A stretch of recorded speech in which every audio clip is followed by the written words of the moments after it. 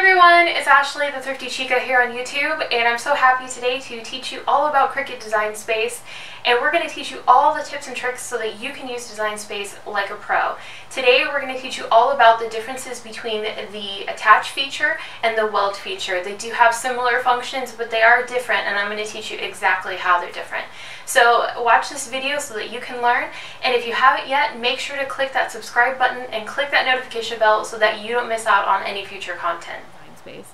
Let's get started with showing you exactly how to create some different projects here.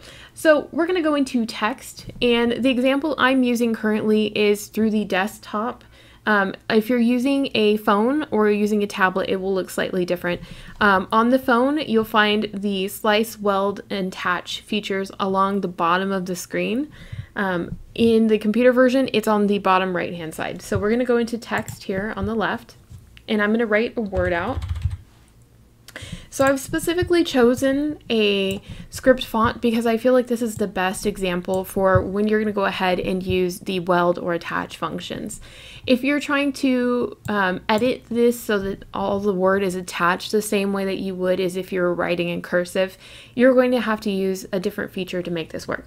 So you can adjust the letter spacing, and here I'll show you along the top. You can adjust the letter spacing, but I find it's most useful if you just ungroup these and you work with them separately.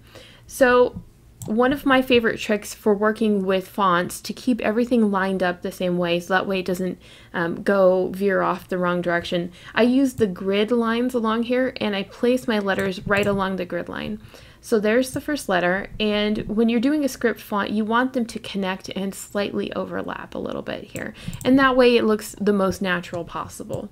So I'm just going to go ahead and keep continuing this.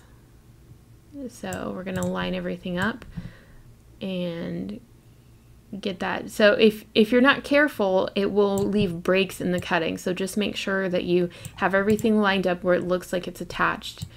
And there we go. Okay, so now that everything is lined up, it's still separate because we haven't grouped it. So we're going to draw a little box around it, and we're going to click group. And you could just go from there and keep working and integrate it into different projects. However, it would cut everything separately, so that's not what we want to go with. If you're doing a script font, you want everything to stay connected. So the first way to make sure that it retains the same position is to go into the attach feature here. If you attach all the letters together, it means that they will stay in the position that you've oriented them inside of here. If we copy this, we're going to duplicate it. So I click the right hand button and I clicked duplicate.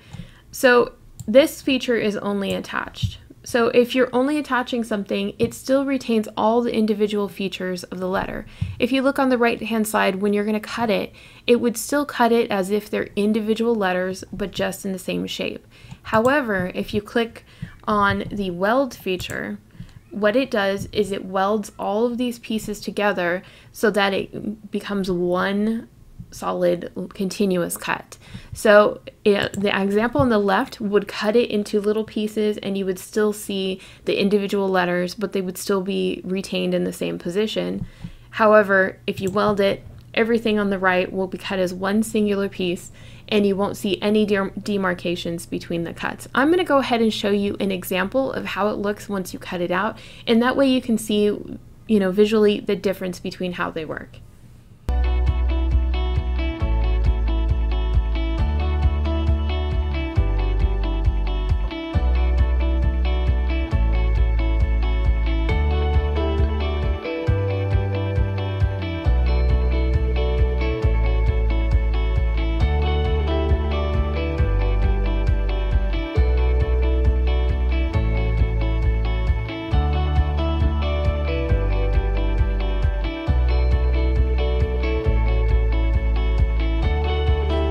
Here's our finished item. The top hello is using the weld feature, and the bottom one is using the attach feature. So attach, just as a quick sum up, keeps all the letters in the correct position. This is really handy when you're using items and you want to make sure that they're in the right position. However, it does cut them individually, and you can see the little gaps in between because they are cut individually. So if you're doing a script font, you're going to want to use the weld feature, and the weld feature just keeps it in place with the attach, and then the weld fills in those gaps so that it makes it all one solid piece. And that's really great when you're using scripts. You know, in the beginning was trying to figure out what is the difference between these two, because they do really function very similarly. The big difference is this makes it a solid piece, the same color. This makes it individual pieces just in the same position that they need to be in. So let me know if you have any questions, and I'm always happy to help. Thanks so much for watching the video. If you haven't yet, make sure to click the like button and leave a comment below letting me know any questions or comments or content that you would like to see so that I can help you do your very best with Cricut Design Space. And if you haven't, check out the cards on the top of the video, and it'll lead you to a playlist showing you all the content that I have for Cricut so that you can use Design Space just like a pro, and you can create some really beautiful custom projects using Dollar Tree items. So I hope you enjoyed the video, and thanks so much for watching.